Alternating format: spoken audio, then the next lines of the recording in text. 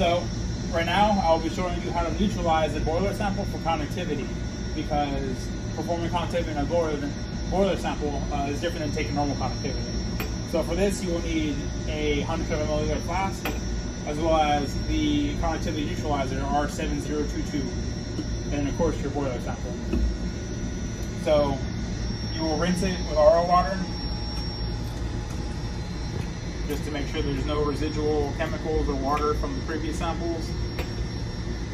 And then you will rinse it with the boiler water, and that way you know that it's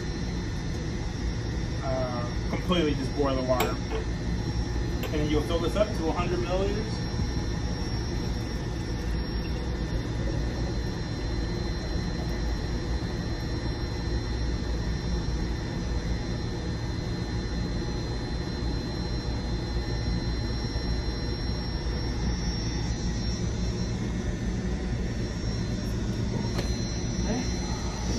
Then you will add 1 drop, and it should turn pink.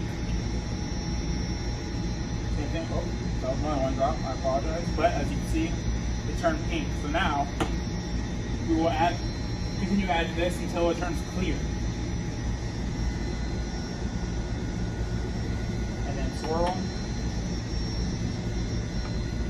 Continue adding some until it turns clear.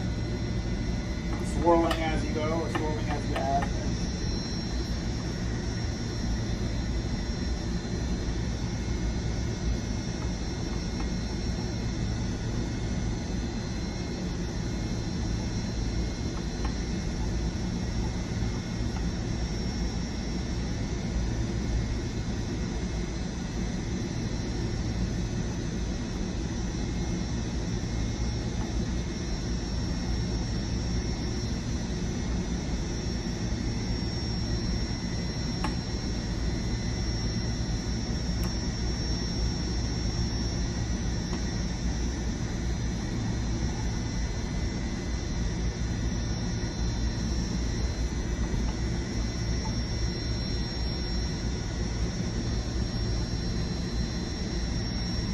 Have it, now it is clear. So then you will take this sample,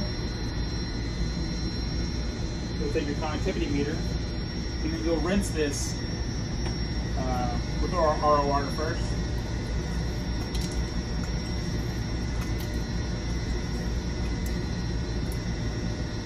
And then you'll rinse it 3 times with this sample.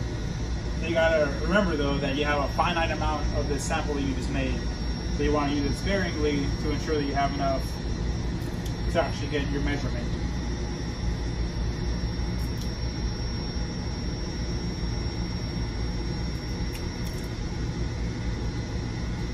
And then you will add your sample, press conductivity, and you'll read it.